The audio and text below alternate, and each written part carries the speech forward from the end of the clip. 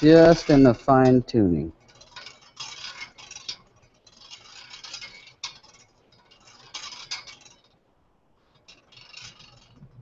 I think that works pretty well.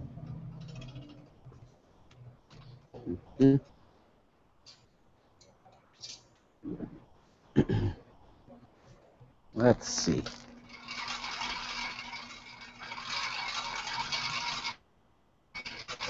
Oh, I may have fixed it. Yay. Lovely.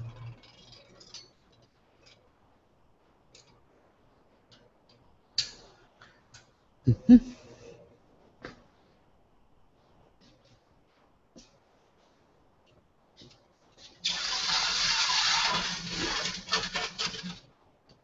try this one.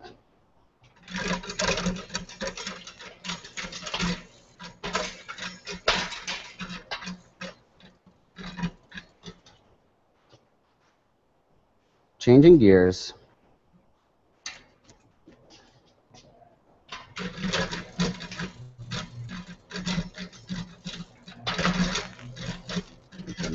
Nice cool breeze.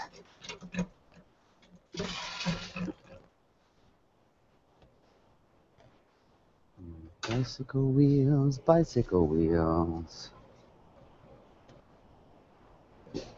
Let's see.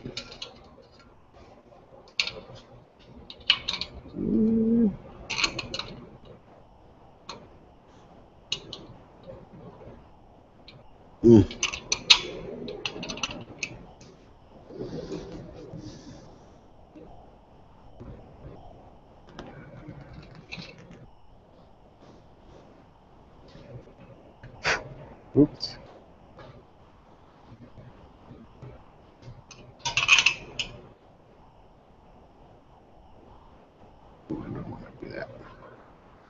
Don't want to do that.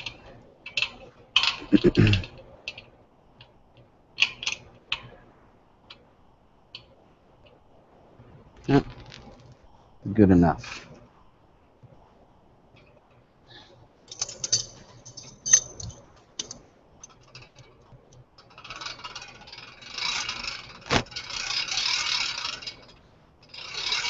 Hi everybody, welcome to another show of Maker Connections in one day. How lucky are we? So today we're here with another person from the Crucible. I'm so excited for this one. It's going to be another great show. Just to kind of refresh everybody who wasn't here this morning, today we are going to be talking with people who will be exhibiting or either be at Maker Faire themselves, or they will have projects that will be appearing at Maker Faire, and we're just going to be meeting those makers and finding a little bit about their studio, their creative process, and just kind of where their passion lies.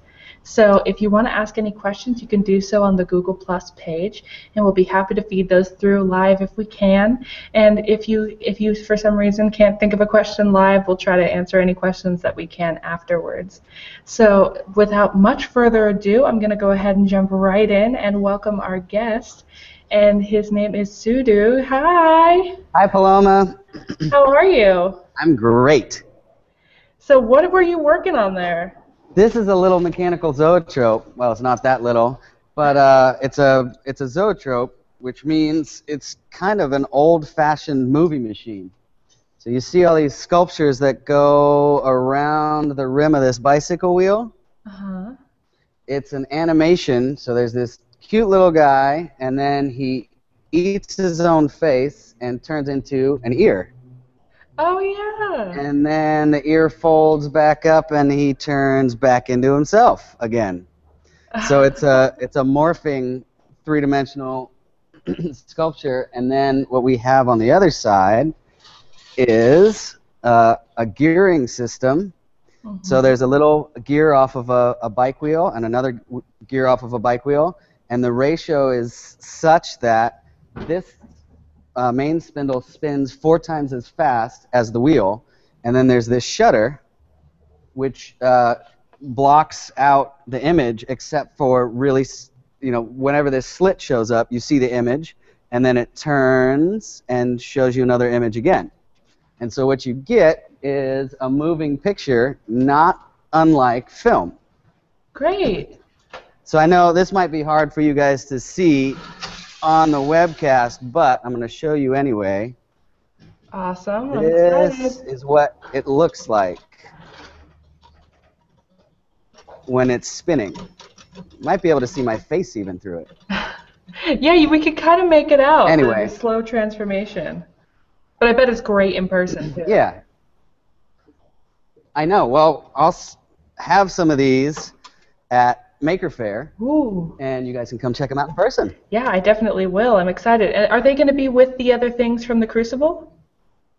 Yeah, we're going to bring a bunch of things. I'll be there on Sunday, and I'll bring some zoetropes, and I'll bring some of our cool art bikes that we've made and some of our students have made. So bikes that we've cut up and welded back together in fantastic and new ways. I'll show you a few in a minute. Yeah, so what's that over there? Yeah, okay, so this is the other thing that I've been working on. So I guess I should back up and say, this is the bike shop at the Crucible. Yes. And what we do here is teach kids, primarily, how to be bike mechanics. And mostly what we do, kids come in, they learn how to fix up a bike, then we give them a bike, they fix it up and take it home, all for free. It's called Earn a Bike, and you come in, learn how to fix bikes, and get to take a bike home for free. But we get a lot of donations, so all the bikes that we work on are just bikes that people have had in their backyard that don't work anymore, and they give them to us, and then we fix them back up. Sometimes we end up with things like this wheel right here. What do you think? Think that's going to go on a bike? Probably not, no. Probably not going to work real well on a bike. So I take these home, and I turn them into sculptures. I like to make kinetic sculptures, so sculptures that move. I don't know if you guys can see that on the webcast, really, but it makes a pretty cool pattern as it spins around. So I'm going to take this one home and do something with it. Yeah, that's awesome.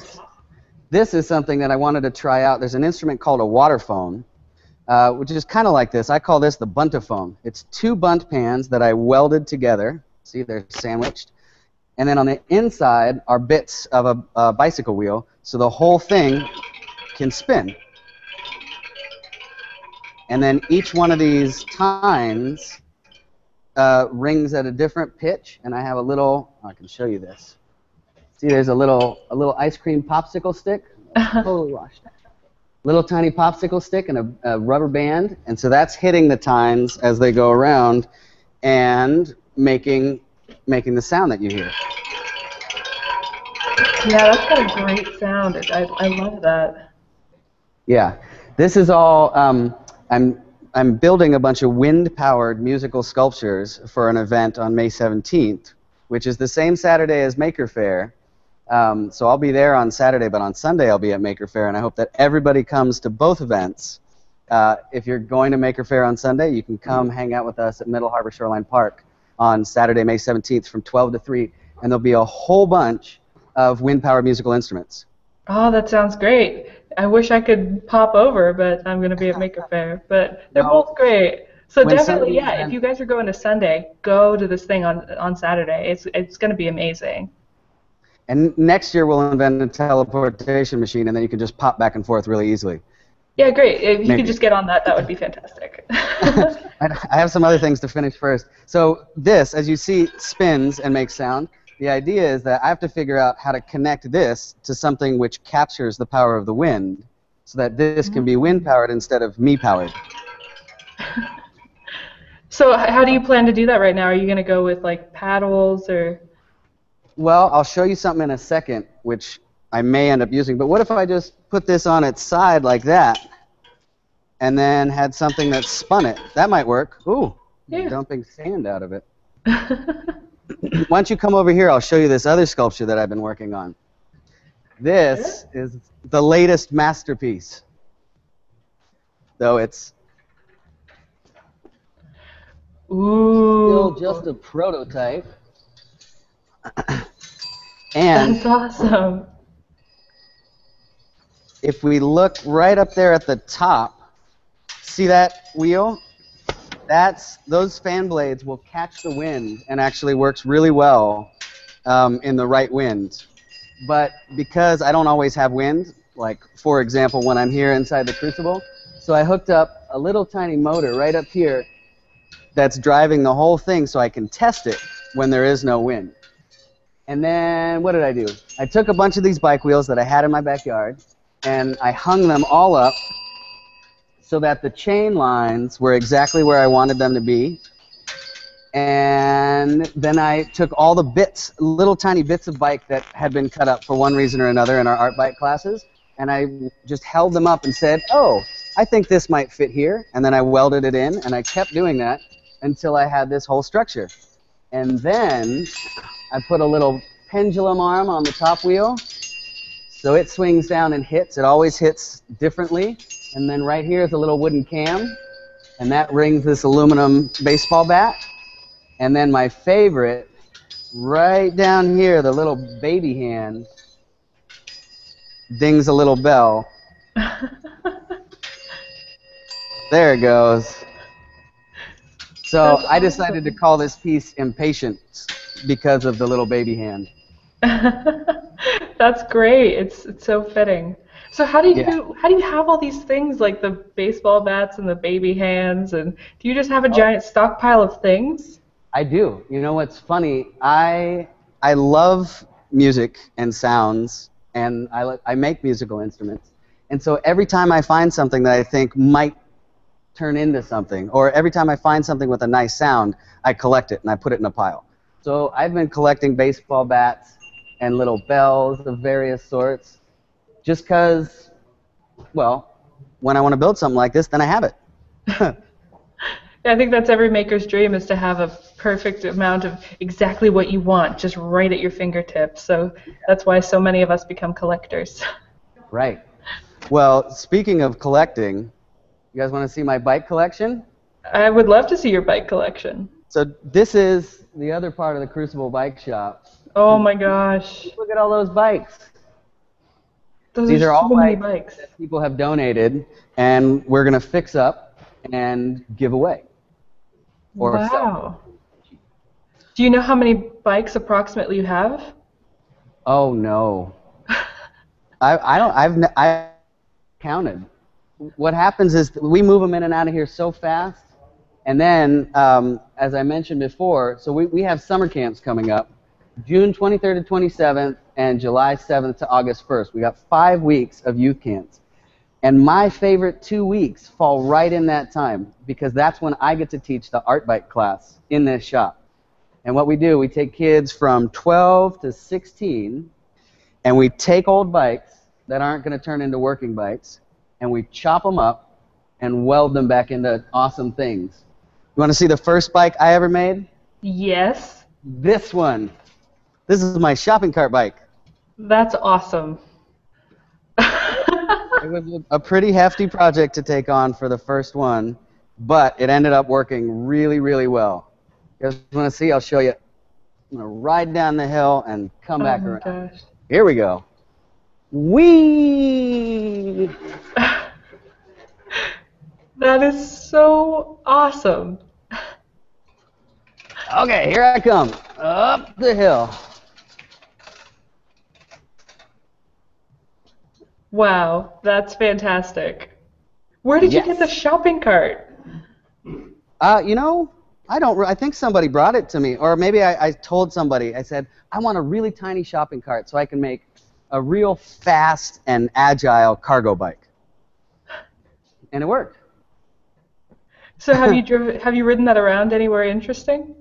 Well, so the truth is, my roommate, when his son was about 2 years old, he would put his son in the front where kids go, right here, and he would ride into the grocery store with his son. And he'd ride up and down the aisles and fill up the basket and then ride straight out. Oh my, that's awesome. Yeah.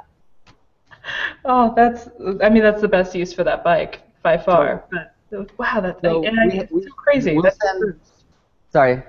I was just saying, it's so crazy that that's your first bike mod that you've done. I know, it's kind of weird, right? But that's the cool thing about this, and kind of the maker mentality, right? You try something, and if it doesn't work, you try again, basically. This one, you know, it has its issues, but it works. Yeah, that's great. What else can I show you? Look at this. Here's another bike. This is one that one of our students built maybe 3 years ago, and then got too big to ride the bike, so he gave it back to us. And every year we make some change to it to try to make it work better. And so far we haven't succeeded in making it the most awesome bike ever. But each year we try a little bit more. So that's a recumbent trike? Yeah, it's a recumbent trike. It's got a back wheel in the front. That's crazy. Yeah. And then 2 wheels in the back and a little basket where you can put, oh, maybe some old bike parts if you need to carry them around. Yeah, that looks awesome. It looks really great. So how did you get into all of this? Like, what are your origins for making and creating? Ooh, well, I know where it started. Just taking things apart. That's what I started doing. When I was a kid, I used to like taking things apart. And I remember taking apart an alarm clock, and I remember taking apart a coffee maker when I was really little. And somewhere in there I realized, hey, all of these things just fit together in a really specific way.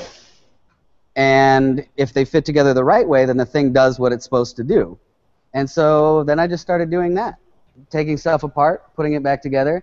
I used to have a deal with my friends in high school when I got into electronics. And if they had a piece of stereo equipment that didn't work or was broken for whatever reason, if they gave it to me and I could fix it, I'd give it back to them. If I couldn't fix it, then I kept it for parts. And no matter what, every time I took something apart, I learned something about it, even if I didn't fix it. That's basically awesome. That's basically it. That's how I started.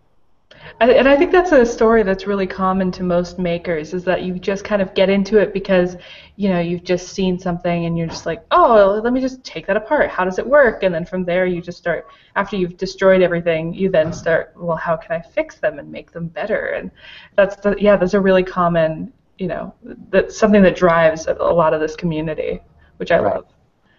Well, and that's kind of how I got into working on bikes as well. I thought, well, it shouldn't be that hard to build a bike. And I started trying to build a bike for myself, and I realized, wow, there's a lot more going on here than I thought. And I made a whole bunch of mistakes, and then I fixed all the mistakes, and then I had an awesome bike. And I continue to learn things. So I still see stuff on bikes that I've never seen before, and I have to figure out how it works. And that's great, because I'm getting so many ideas. Bikes are amazing and fantastic machines.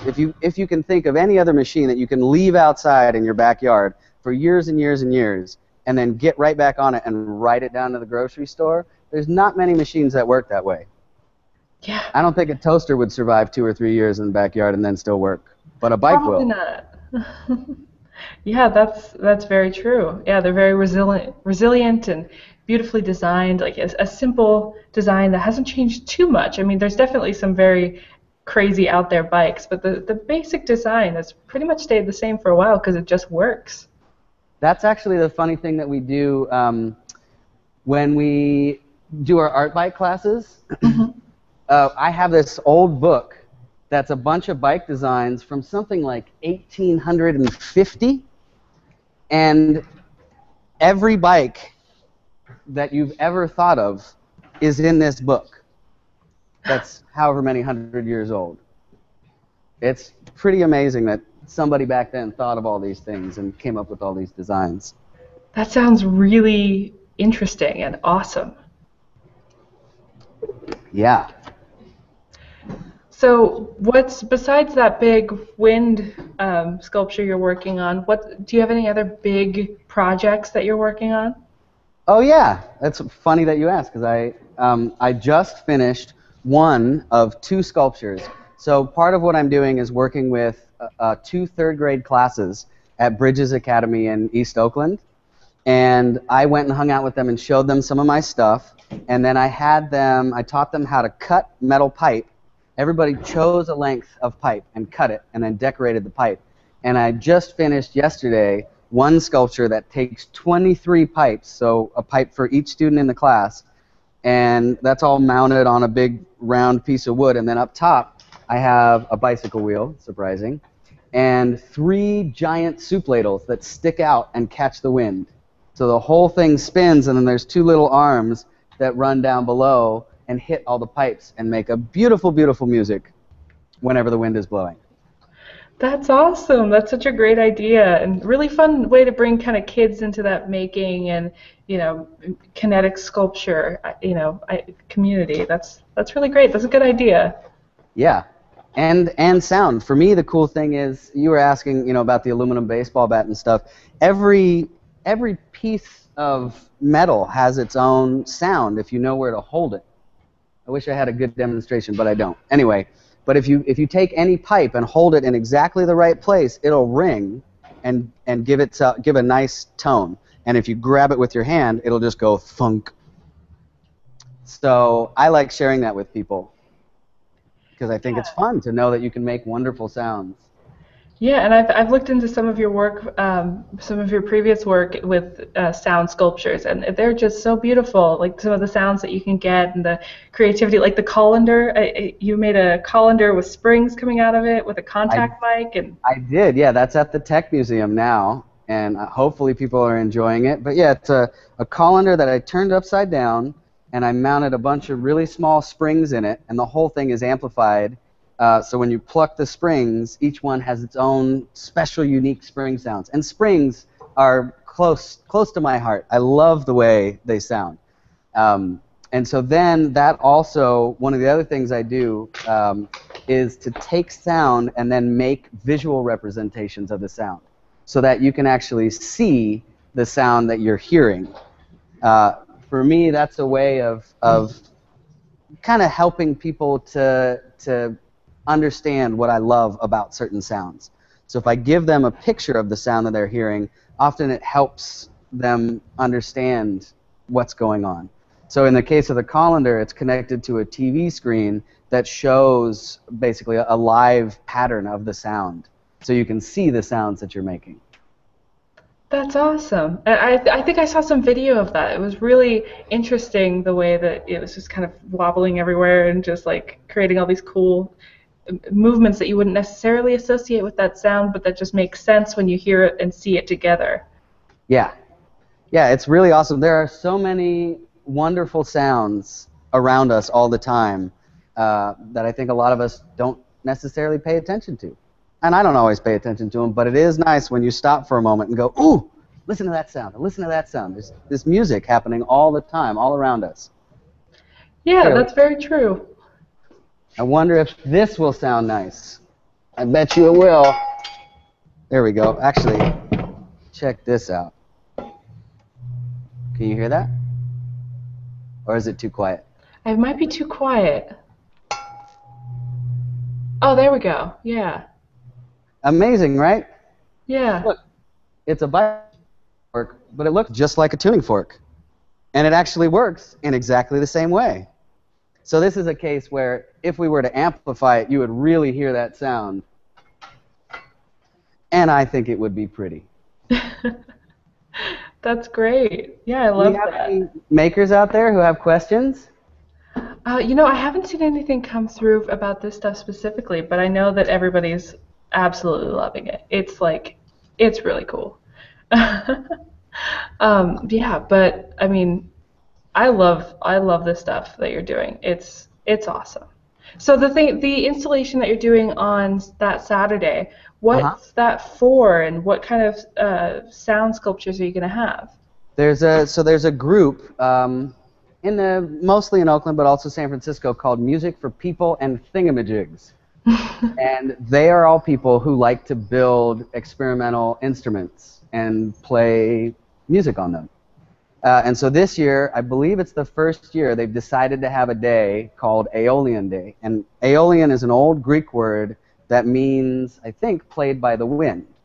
So in Greek times, there was the idea that you could build a giant harp and put it out on a windy hill, and the strings would play themselves in the wind. And so you would have this wonderful music created by nature. And so this year, on May 17th, they've invited a whole bunch of artists to come to build these musical sculptures, and we'll have a whole day where everyone will have musical instruments all powered by the wind. And it's out at a really cool park in Oakland that's right under the cranes and right on the bay, so it should be pretty windy. We're hoping. Fingers crossed.